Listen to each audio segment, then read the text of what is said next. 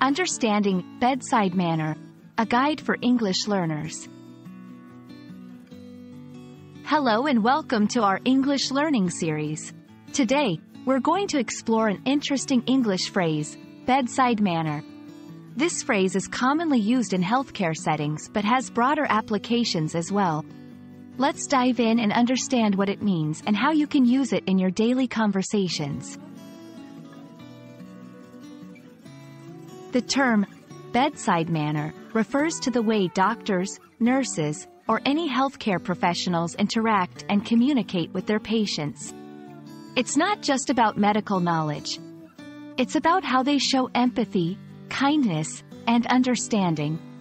A good bedside manner means the healthcare provider is able to make the patient feel comfortable, respected, and cared for during their treatment. To understand this better, let's look at some examples. Good bedside manner. A doctor who listens attentively to a patient's concerns, explains medical terms in a simple way, and shows empathy towards the patient's situation.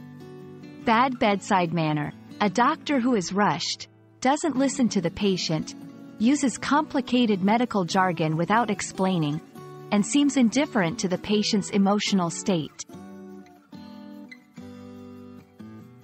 While bedside manner originates in healthcare, it's also used in other contexts. It can describe how any professional, like a teacher, lawyer, or customer service representative, treats people they work with. For instance, a teacher's bedside manner could be the way they interact with students to make them feel understood and supported. Even if you're not a professional, the concept of bedside manner can be applied in everyday interactions. It's about being empathetic, patient, and clear in communication.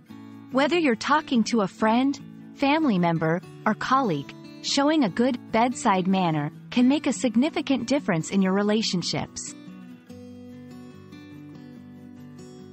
Understanding and using the term bedside manner can enrich your English vocabulary and help you in various aspects of life.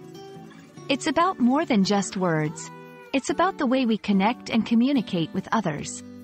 I hope this video helps you grasp this interesting phrase and use it confidently in your conversations.